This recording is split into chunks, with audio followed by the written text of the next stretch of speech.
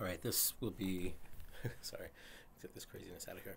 This will be hopefully shorter than before, than yesterday's video. So I just wanted to show you next steps after we get the rest of this done, or if you feel like tackling this, which somebody has, because let's just look. Okay, these are abbreviations. IJOTC, International Journal of Offender Therapy and Comparative Criminology. Maybe I did the wrong, but SAJRT is Sexual Abuse, a Journal of Research and Treatment, and I need to make that not as special as it looks. Anyway, go back to normal. So let me show you next steps how we're doing the coding. This is an initial pass at coding, which is probably all we're going to have before Puerto Rico, and that's fine. But this is what we're doing. Let's say, actually, somebody's already been doing this, right? SHART. Yeah, okay. This is great. All right. Patience is kicking some ass and taking some names. That's awesome. All right. So I'll pick something that looks like it hasn't been done yet, maybe. Man, Patience, you're rocking it. Okay, so I'm going to, okay, Journal of Interpersonal Violence. Okay, let's check that one. So that's this one. JIV is Journal of Interpersonal Violence. I hope you can figure out the abbreviations. Some of them are standard. Some of them I just kind of worked out, so they might not be standard. Oh, nope, there's no stuff there. Violence against women. Well, I mean, for this step, you need these things in here. I don't know why that's missing. But anyway, violence against women. It's over here, VAW. I mean, yeah, it's getting rocked hard. All right, you guys know what's going on, but I'm going to talk about this briefly anyway. So let's say I'll just start up here. I'll recreate the wheel. So starting up here, IJOTC. I think there should be another C there. Anyway, International Journal of Offender Therapy and Comparative Criminology. So if I was looking at this one right here, actually I'll scroll down to the end. Maybe this hasn't been done yet, but it probably has been. Let's say you haven't quite finished this one. First of all, I would say, okay, this here, the issue isn't marked, but we have links, hopefully. Okay. All right, that's fine. I'm going to put a link in there for the issue, just in case. I mean, it makes everything easier. So it's volume 27, March, April. So I'm just going to March to April 2016. I'm going to see if I can find the issue there. It's really handy to have a link to that issue. So it was March to April.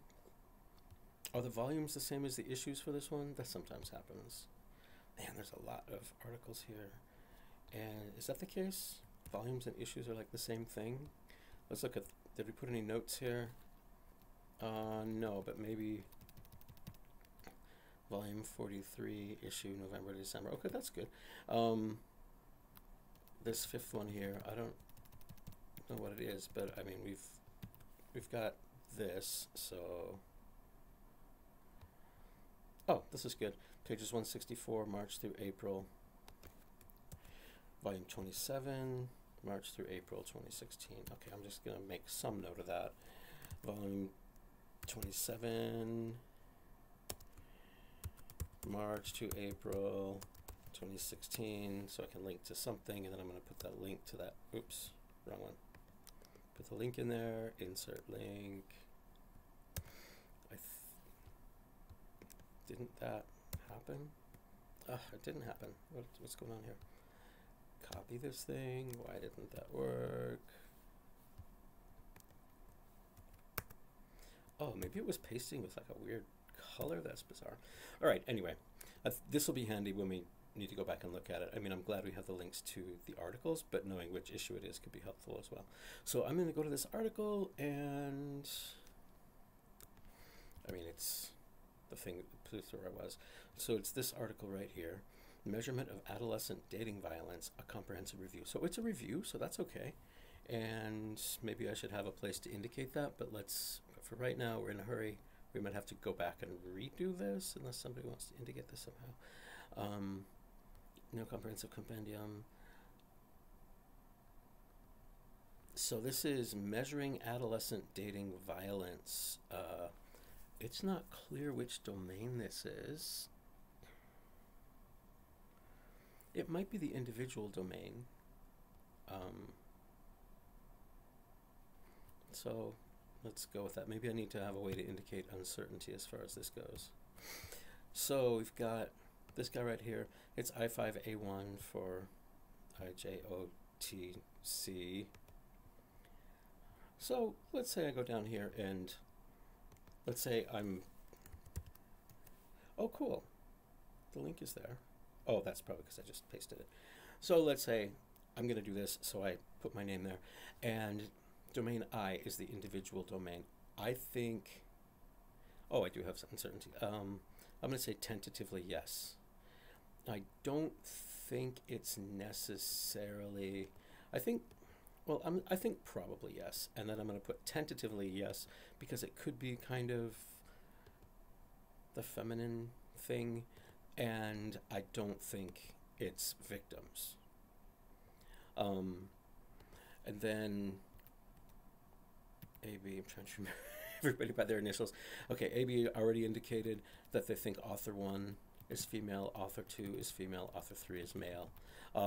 Now, we're not going to do from contact, because that's if we'll have to talk about who we contact, but we're going to contact at least some of these people, at least the people we're unsure about, maybe lots of them. We're going to email them and ask them if they would feel comfortable telling us their gender. We might make a little online survey, or we might just email them and say, please reply to this. So we're not going to fill that in. That's from contact. We don't know, like it, but if I was filling this in, maybe, okay, like Dainera Exner Cortens. Okay, John, sure. Lydia, sure. Those seem like a male and female name. So, but Dainera, I don't know what Dainera is. I mean, it seems kind of feminine, but I would, I'd probably, okay, it's this one that I'm on. So issue 5, article 1, I5A1. I agree with this, but let's say I wasn't sure. I would put unclear. If I'm like, Dainera, what's Dainera? And it's probably a woman. But yeah, so there we go. There isn't a 4th author, so you just leave that alone. Anyway, that's what we're doing. So you indicate whether you think that, and probably work on gender or domain, but not both at the same time, like I'm kind of doing right now. Let's keep these separated a little bit. That gives us a bit of a stronger case for our analysis and stuff, our methods. But I indicated that I didn't read the article. We might have to like dig into it. I think probably this is the individual domain, just looking at adolescent offenders, which is fine. We're not avoiding looking at adolescent offenders. We're just avoiding looking at articles that are defined by having child victims. Now I have this thing here.